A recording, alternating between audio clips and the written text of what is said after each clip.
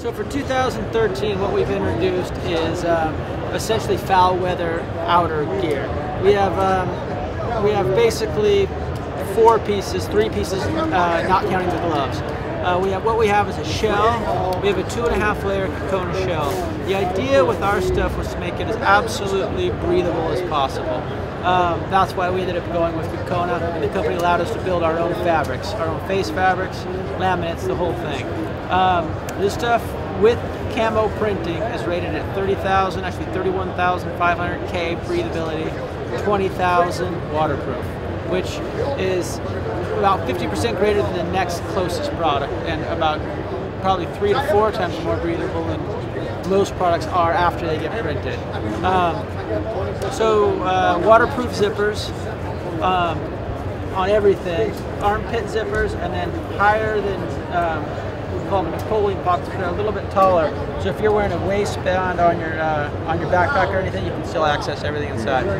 So the 3 pieces consist of the 2.5 layer shell, the puffy, the hooded puffy. Synthetic type insulation? Yeah, it's Kekona. We use Kekona on the inside. Down works well, treated down works well. It's not as breathable, and soaking wet, it doesn't retain its heat. Is there any rating on it, like compared to Primaloft has a synthetic rating as far as the... You know what? This stuff it's a 100 fill in the body and a 60 fill in the arms. Okay. With the Kekona special sauce. It's apple to oranges, I know. It's similar. Where the Kekona is different, and we use Kekona this, and this, is that it uses carbon to help evaporation. It's called accelerated evaporation. So the combination between the wool and the merino allows it to, as soon as your body starts to get hot, and there becomes a big temperature variation between the outside of the fabric and the inside of the fabric, it will start pulling moisture to the outside. Even if you have 3 layers of merino, it'll pull it all the way to the outside of the merino, and then the Kekona kicks in and pulls it to the outside of the Kekona. What that allows it to do is it makes you feel more comfortable, and it gets the moisture to the outside where it can evaporate. Once it evaporates, it can't smell. What makes stuff smell is when it gets caught in the fiber. That's how the bacteria forms and starts to smell. And that's the reason why merino, you can wear it for days and days before it starts to smell, because it's so good at evacuating the moisture. This is the North Face uses Kekona, tons of SKUs this year. A company called Rab, First Ascent, that Eddie Bauer super high-end. The company's about 5 years old. We've been working with them, I don't know, for probably a couple years to get it developed and printed and everything like that. So the same thing in the pants as well then? The pants is actually, the pants isn't. So there's actually 3 different materials. This is just a hard shell, if you will. This is an insulated piece. The pants are a soft shell. Okay.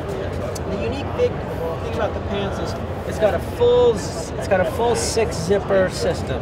So the pants you can ventilate like this and leave open if it's hot, or you can zip them all the way down if you have to go to the bathroom without taking anything else off. It's a pretty common feature in mountaineering pants, but I think we're probably the first really over to hunting. Yeah. Is the fit going to be similar to like the Knab in that thing? It is. It's the new Knab. Right. So the fit's quite large. I'd say you can like a normal large, a 36-inch waist guy could easily wear the size larges. Even if he wants to wear the Knabs under them with long johns, they'll fit. Unless he's got ski racer, football player thighs. Right. Yeah. It's the new fit. The 2011 Knabs we struggled with.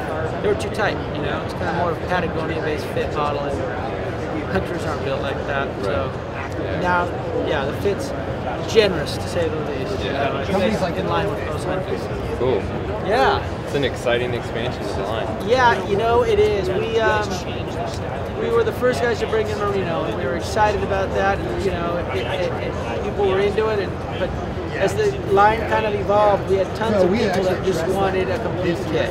And now we basically have a kit that will take you to 0 in the west, or 0 in an active hunting situation, or down to about, probably 20 in the tree. Good deal. Yeah. All the new pieces available on all patterns as far as still in ASAT and everything else? All the new pieces are available in the new Realtree Extra, which is we have one of the launch partners with Realtree on that. the Max one, and the ASAC. Okay. The jackets are available in the dry earth also, the brown. Okay.